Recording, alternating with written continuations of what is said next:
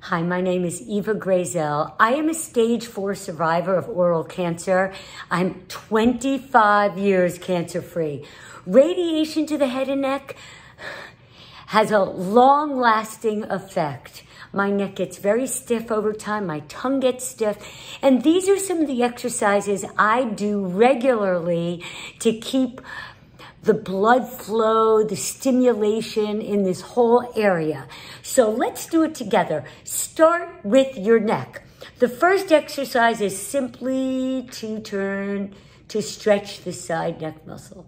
Just hold it gently for a second. And then, of course, do the other side. Ooh. This is the side with the surgery, and this is the side that is particularly stiff for me. So you could be doing this really anytime while you're stopped at a stoplight in your car. Okay, that's the first one. The next one is to hold one shoulder back and look away. Of course, I feel the stretch in my tongue because this is so stiff. Ooh, there you go. I feel that whole stretch into my mouth. Okay, and then this side's pretty good, but this side really needs it. Okay, next exercise is basically to stretch your head back. Now, I have to support my head because I only have one neck muscle.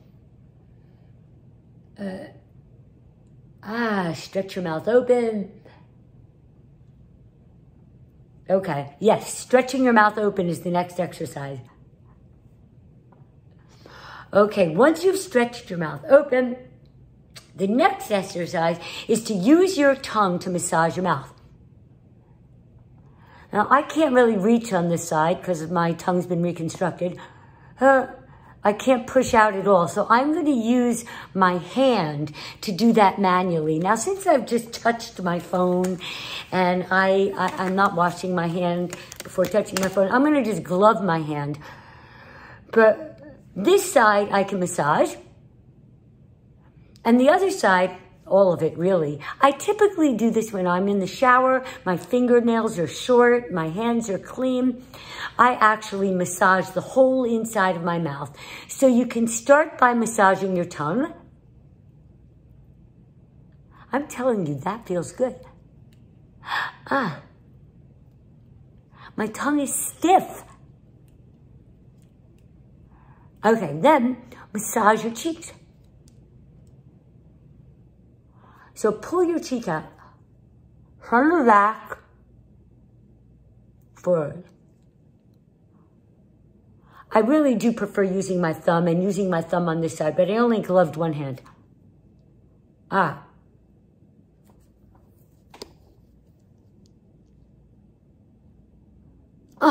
I can't tell you how good that feels.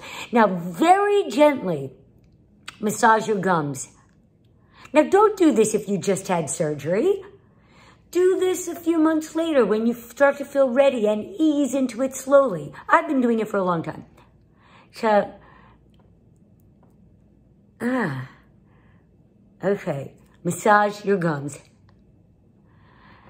Now, go over that retromolar pad in the back.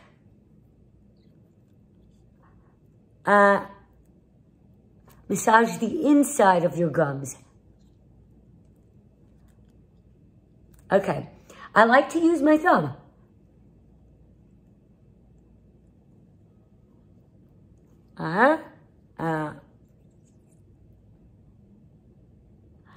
My top doesn't need it as much because mostly from here down was radiated. So my lower, I always spend more attention to. Okay, now that you've massaged your mouth, you could do a couple of chin tucks. This is just good for how we're always hanging our heads forward. So, and it also, as you can just see when I do it, it does work these muscles a little bit and the muscles in the back to hold your head up because, well, with one muscle, gotta practice it. And then the last thing then I do some resistance training. So in other words, I use a spoon. You could use a tongue depressor.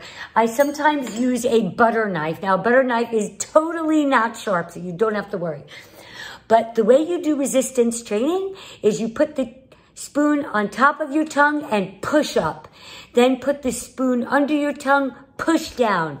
Put the spoon on your side of your tongue and push towards the spoon. And the same on this side. So let's try it together. Okay, you can hold it, but I'm not going to do it for the video. That's hard.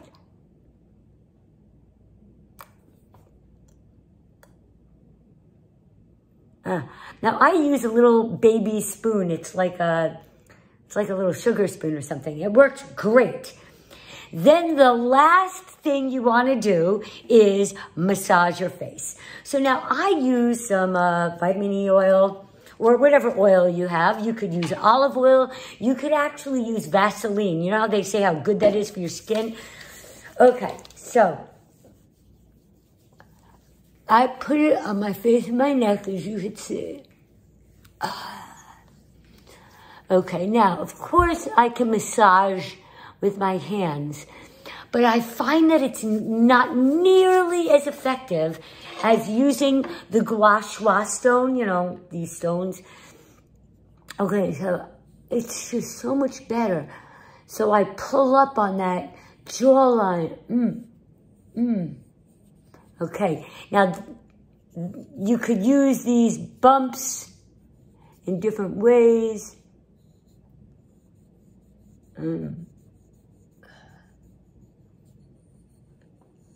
Anyway, this is just great for your skin in general because it brings a blood flow, blood supply to your skin. But the best part for oral head and neck survivors is the neck. Okay, typically you want to stroke down. Oh God, this feels so good. This side is so tight. So look, I'm really going towards the back here, on the back side of the sternocleidomastoid muscle, and then coming forward. I'm telling you, that feels great. Oh, you can see how red my neck is getting. That's really great to bring a blood supply. Now, I have a lot of wrinkles, and yeah, it's genetic, but it's also from radiation. So I will actually, you know, use this stone all around here. But mostly for head and neck survivors, it's getting the muscles around the jaw so that you could open and close more easily. Well, there you have it. Those are my exercises for head and neck cancer survivors. Let me know what you like. I'll put all the notes below so you can follow it that way too.